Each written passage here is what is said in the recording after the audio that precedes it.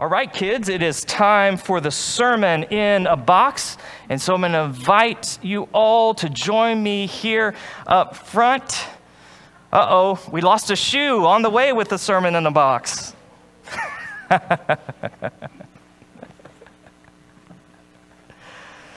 Oh, thank you, Talia. Thank you so much. Let's see what's in our box this morning. For those who may be new with us, what we do every week for this time is one of our kids from our congregation puts something in the box, and then we try to draw some sort of spiritual lesson from what we see in the box. And we once again have a stuffed animal joining us this morning.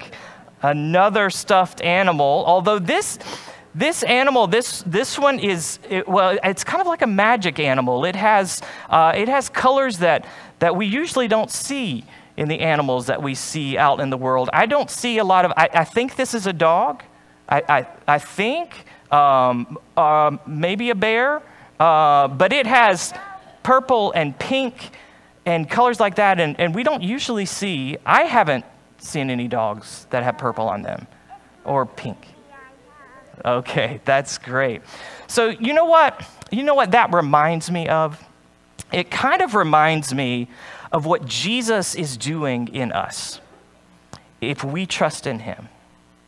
You know, it would be easy sometimes for people to look at me, and honestly, I look at myself and I only see one thing.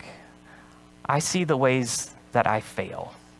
I see the ways that I do things that Jesus wouldn't want me to do. And sometimes that can be discouraging, but this animal and his purple and his pink reminds me that Jesus is doing a work that I can't see, and that he is making something of me that no one could imagine. Do you know that when Jesus finishes what he's doing with us, we will be beautiful, we will be bright and colorful in a way that we can't even see or imagine. And so let's trust that Jesus is sometimes doing a work that we can't see. He's doing a work of beauty that we can't imagine, and we'll trust in him even in those times when we get discouraged. All right, we have to give the box to someone else. Andy, how about you? You want to take the box for us and bring us something back next?